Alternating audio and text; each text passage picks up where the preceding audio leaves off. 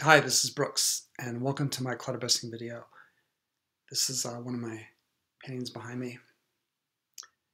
I wanted to talk with you today about how powerful clutter is and how it can trick us into thinking that we need to hang on to it.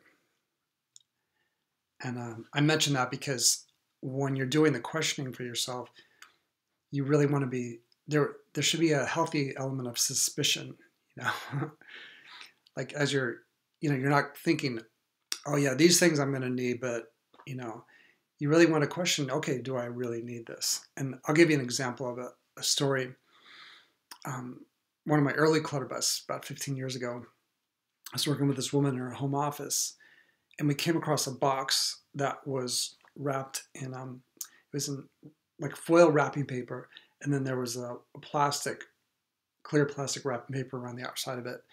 So I asked her what was inside of it, and she said that she didn't know. So I said, well, let's open the wrappers and find out what's in the box. And she goes, no, no, no, we can't do that. And I go like, well, why not? And she goes, well, there could be a collectible inside of there, and if you were to tear the packaging, then its value would be, whatever's in the box, the value would be greatly decreased. And I said, but you don't really know what's inside the box to be able to determine, what it is and what its value is, unless it's opened. And she goes, I know that sounds crazy, but I can't do this because I have to, protect the value of what's inside there, And I use this as an example because that shows how powerful of a hold clutter has on us. Even though we recognize that something isn't making us feel good, sometimes we want to hang on to it. We feel like this thing is important. And what we're really saying is that this thing is more important than us. And that's a pretty sobering thing to feel, to recognize that. Like, oh, I'm trying to defend this thing.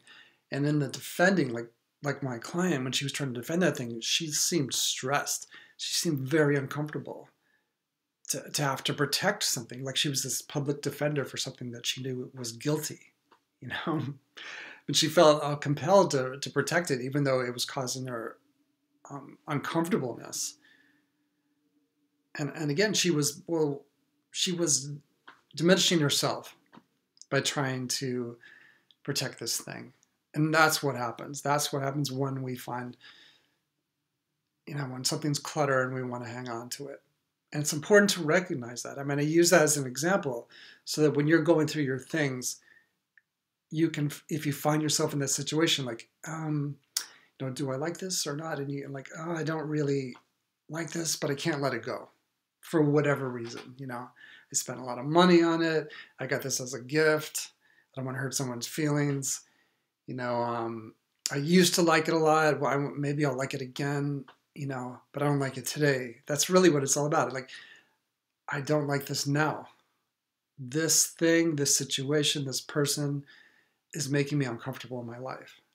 And it's being that honest with yourself because you're taking care of yourself first before the rest of the world.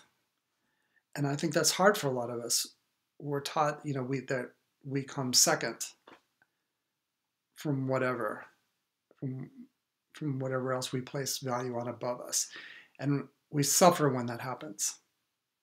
And I'm here to tell you that it's okay for you to stand up for yourself. And whenever I see people do that, whenever I see clients take care of themselves first before something that isn't serving them, then they come back to life and they get strong and they feel good again and they get their well-being back, which is your most valuable asset.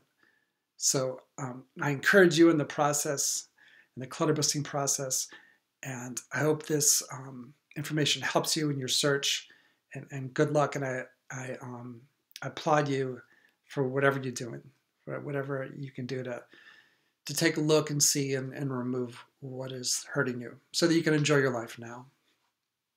Thanks for listening.